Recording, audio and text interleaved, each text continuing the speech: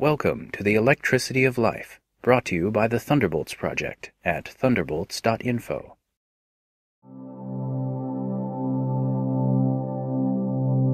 As bees drink sugary nectar and collect pollen for its nutrients and fat, these interactions between pollinator and plant include evolutionary adaptations to electrical science.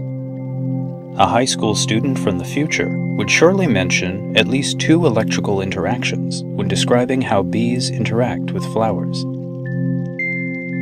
As a bee flies, it sheds electrons, accumulating a positive charge or electron receiving state. A voltage gradient in the air of about 100 volts for every meter up causes the petals of many flowers to accumulate a negative charge in relation to the air around them. In a manner familiar to any human who has felt static electricity on their hair, the tiny hairs on a bee's body bend slightly towards the flower. These body hairs on bees are connected to neurons especially sensitive to this interaction. When bees land, this static effect from their hairs also attracts pollen like a Swiffer pad. The bee will comb her body to store this pollen more securely on regions of the back legs called the corbicula, or pollen basket. The flower will still have a lower charge of electrons after this visit, for about 100 seconds, for example.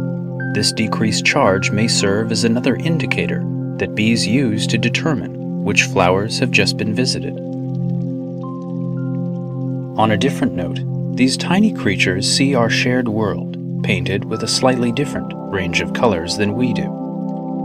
The vibration we perceive as red is simply too slow and wide of a waveform for their eyes to perceive. Meanwhile, they can see much faster and tighter wavelengths of vibration than most humans, which we call ultraviolet. Consider this when you see flowers that appear to our eyes to look rather simple. They may have additional features that our eyes simply do not see. Some flowers are more predominantly red because evolutionary relationships have led them to become more adapted to attracting hummingbirds or butterflies, for instance. Bees are likely just one of many insects which use electrically sensitive hairs for different purposes. We simply may not allocate money and time towards the scientific study of such things. Thanks for watching, and next time you see bees in your garden or among wildflowers, consider how these creatures see the world and how they feel the electricity of life.